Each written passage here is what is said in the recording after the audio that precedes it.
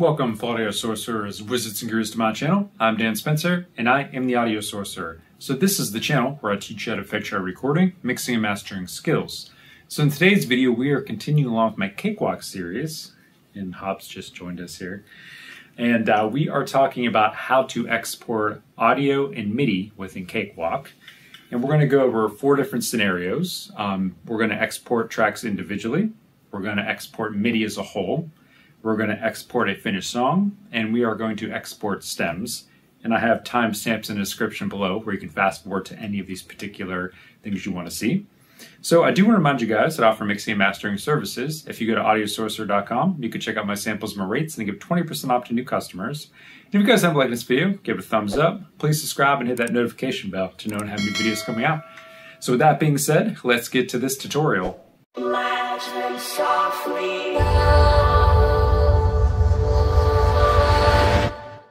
Alright, so here we are in Cakewalk by Bandlab, and today we're talking about exporting audio and MIDI data. So we're first going to talk about how to export tracks individually, then we're going to talk about how to export MIDI as a whole, and then we're going to talk about how to export a full song, and then lastly we'll talk about how to export stems, and that should pretty much cover everything you know about exporting audio within Cakewalk. So let's begin.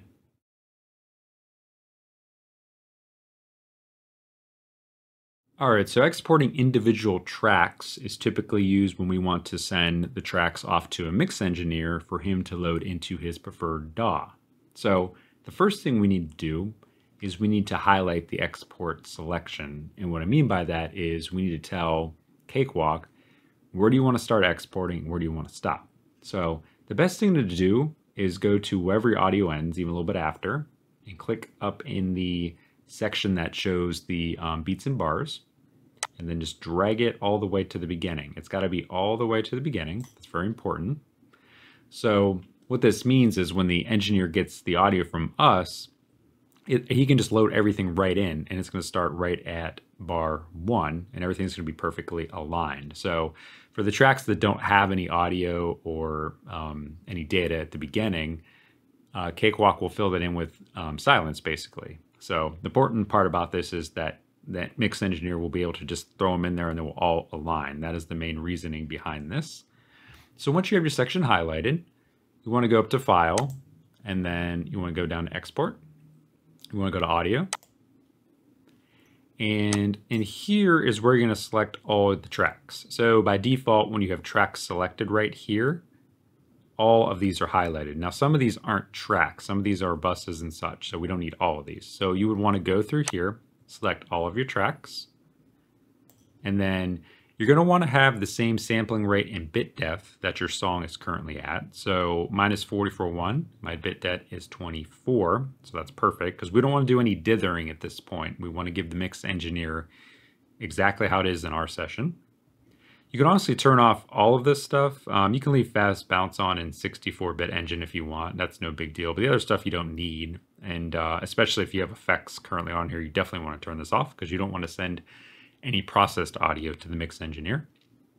And then once that is all off and you're ready to go, simply go up here, pick where you want to save it. So I created a little export audio folder. Let me find it here. So it's going to be under Cakewalk Projects here. And this song's called Floorboards. So I would choose this folder here because that's what I created it for. And I'm just going to call it Exported Audio. And then I'm going to hit the export button.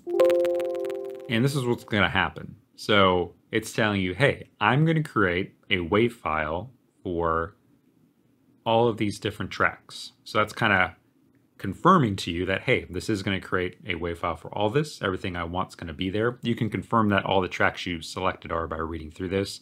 And then if you hit OK, it's going to start exporting all those. And then you'll have tracks ready to send off to your mix engineer. So that is simply all there is to exporting tracks within Cakewalk. So let's move on to exporting MIDI data.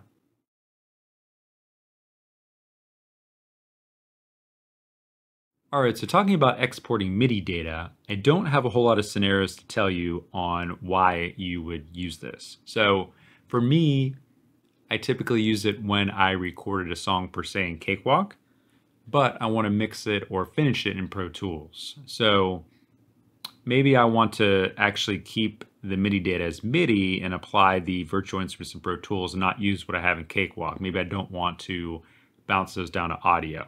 So there's several reasons why you may not want to do that, but I'm not going to get into those right now. So what you need to do is you need to go over to File, and then you need to go down to Export, go down to Standard MIDI File,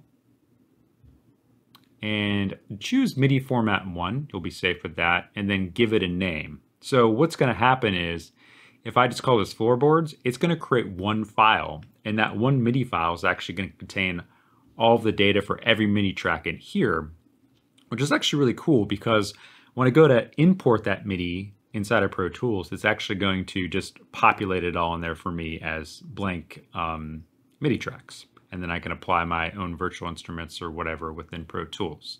So that is a little bit of theory behind why you may want to export MIDI. And that's really the only reason I can think of, at least for myself. I guess unless you're creating little MIDI songs that were, real popular in like 2000.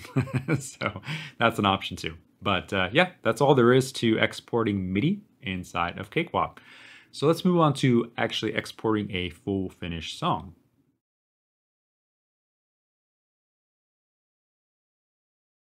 All right, so for exporting a complete song, our selection is going to be a little bit different than it was for when we exported individual tracks. So we obviously want our song to start right when it starts, and we want to end right after it fades out. So if I scroll down here to my master fader, you'll see I have some automation and it fades out here at the very end. So we have, clean fade out. I want to select right after that last little ball down there. And then I want to drag it over here. And I want to put just before the song begins. So it begins at measure 3, so I would put it just a little bit before it. And that should suffice right there. Now, of course, you can zoom in and fine tune it a little bit better, which I will probably do. But this is good enough for this example. So once you have your selection, go to File, go to Export, go to Audio, and then instead of tracks here as your source category, go to Entire Mix, and it should choose your hardware output. That's basically your audio interface right there. So I'm using my Focusrite, and I'm using output 1, which is technically stereo for Cakewalk. And then if this is going to be for, if this is already mastered, say you master in here and you're ready to release it, you want to send it off to, be on Spotify and Apple Music, you're going to want to do your sampling rate at 44.1. Your bit depth is going to be 16. And then you're going to need to apply some dithering. So I mean, any of these are fine. I usually tend to go towards POW R3. So that would be fine for that. And then you're going to want to have all this stuff checked here, how I have it now. That's going to make sure that all your effects and all of your mixing, all your automation, all that stuff is applied. So that's definitely what you want. Select your folder, give it a name, My Song, and then simply hit export. And that is it. That is all there is to exporting a complete song within Cakewalk. So let's move on to our last thing, which is going to be exporting stems.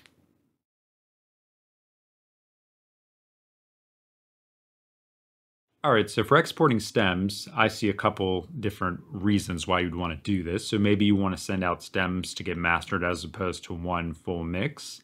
Or maybe you want to send stems out to a remix engineer so you can remix your song. So the way I recommend doing this for selection purposes is to do it the same way you did for individual tracks.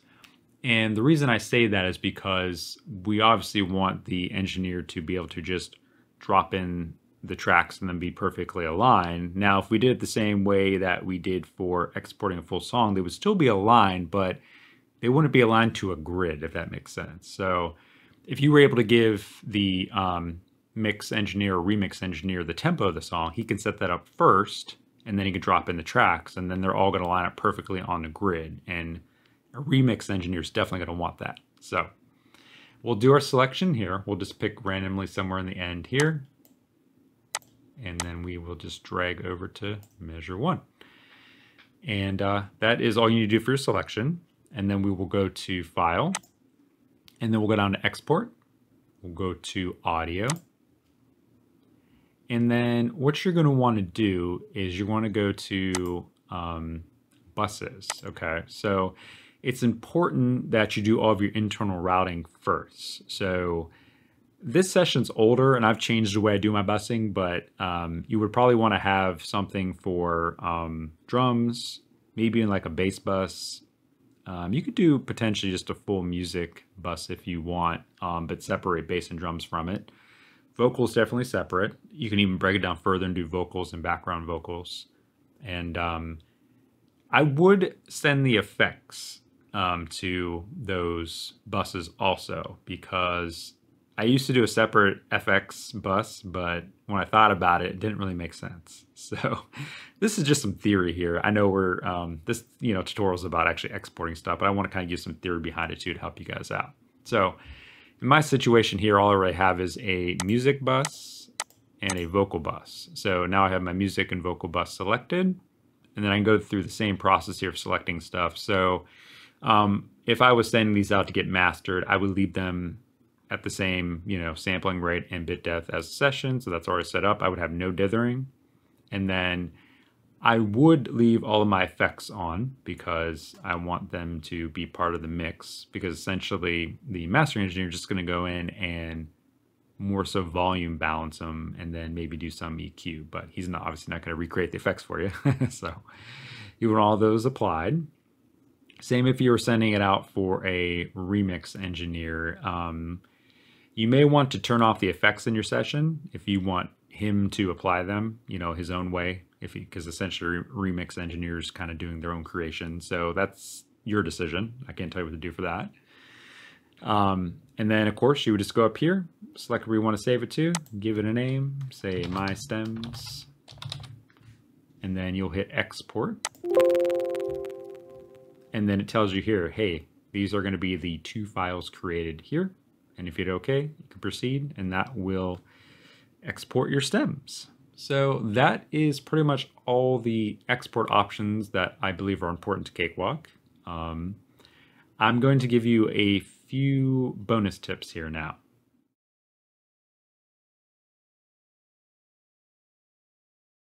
All right, so I got 2 bonus tips for you. And they're pretty basic, but I feel like they're useful. So the first one being in the top left corner here, you have an export shortcut. So if you click on this here, you get an option for audio formats here, other, which would be OMF, presets, and then advanced will actually open the window that we've been working in here. And we've been doing selection, so I would click this here and then it will be the same way we've been doing it throughout the tutorial. So one other thing in here is also Bandlab. If you click on this here, I believe this will publish it to Bandlab because Bandlab has some sort of cloud. Don't quote me on that, but I believe that's what it's for. So we cancel out of that. And then our final tip here is that you want to enable 2x. So this is going to be upsampling for all your plugins, and you have a couple different ways you can apply that. So if I was to open my drum folder here, I don't know what's got an effect on it here. I guess I can actually see them over here. Let me bring over my console view. So my console view here, if I open up Virtual Mix Rack here by Slate, in the top left corner of every plugin here, you have this little thing that says FX. So if you click on that, you have some options at the bottom. So what we want to do is to upsample on render. We don't really care about playback. So you want to check that, and then you'll see that it is enabled. And I believe you have to do it for every type of plugin. Let's check that out to make sure. So I'll go to Infinity EQ here. Click up here. Yeah, so you're gonna have to do it for each specific plugin. So if I do upsample and render here, this tells me that probably all my other Infinity EQs should be matching up with that. So let's confirm that. So I didn't do this one here, but it should match up. Yep. So just keep that in mind. You do have to do that for every specific plugin. Kind of annoying, but you need to do it. So let me move away from this window. So with that enabled, on each specific plugin, and then the 2x enabled here. When you export your audio, it's going to upsample all of your plugins as it's exporting. And what that means is that there's some issues sometimes when plugins are running in sessions that are like 44.1 or 44.8. To our ears, we don't really hear it. But what this does, this little algorithm they have, it upsamples it up to like, I think it just doubles it. So if it's 44.1, it goes to like, what is that, 88. And then if it's 48, then it goes to 96. And then that's how it's processed. But then, of course, it goes back down to 44.1. So it's basically like band-aiding a problem. I don't want to call it a band-aid because it's actually really cool. Cakewalk, to my knowledge, is the only DAW that has this. And I've not used every DAW out there, but I really love this feature in here. And I remember it was added when this was Cakewalk Sonar. I remember when it came through, and it was a really nice feature. And I feel like I did hear a little bit of a quality difference when I enabled this. Very subtle, and of course, it's more noticeable on really nice speakers, but yeah, great feature. So those are all of the ways to export audio MIDI within Cakewalk, with a few bonus tips in there. So I hope you guys liked this tutorial. If you did, give it a thumbs up. Please subscribe and hit that notification bell to know how new videos coming out. So with that being said, until the next video, I will see you guys later, and peace out.